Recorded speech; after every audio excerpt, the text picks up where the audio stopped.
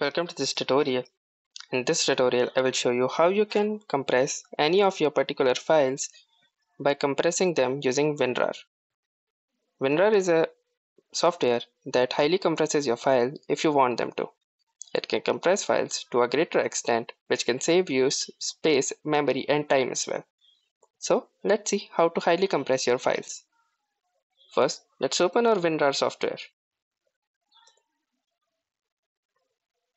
Now, once you have opened your WinRAR, you need to select the particular file or the folder which you want to highly compress.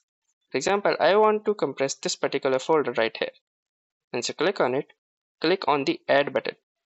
Once you click on it, you can see this particular parameter box. We need to make some changes in order for this file to be highly compressed. The first change and the only change we need to do is click on the compression method. Simply choose it to the best. You can also tweak with other settings and options, like if you want the RG format to be zip or the RAR format. For now, I will be just keeping it to the RAR format.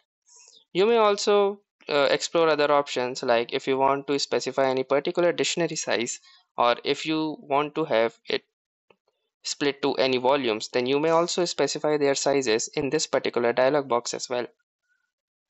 You can also see these other archiving options, like deleting files after archiving, creating any SFX archive, creating any solid archive, or adding any recovery record, or any other settings.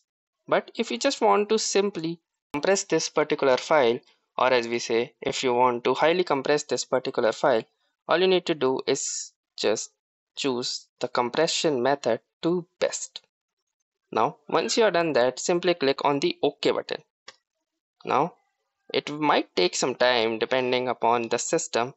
Now, you have to wait until it successfully finishes its process.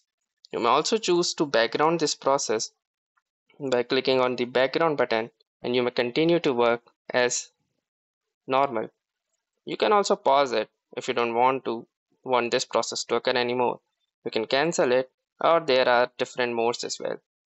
You can change it depending upon your preferences or your necessities. Now let's wait for this particular file to be highly compressed. Now here you can see that a sample video folder has been highly compressed, and now let's check out their sizes. Here you can see that this is the sample videos folder, and if we go to the more options, go to its properties, we can see that it is a massive 621 megabytes. Now here you can see the .rar folder, which is just 328 MBs. So this is the difference between a compressed version of the same folder. Now you know how to highly compress any particular folder using WinRAR. If you like this video, make sure to hit the like button as well. Comment on this video, share it, and don't forget to subscribe to our channel. Thank you for watching and have a nice day.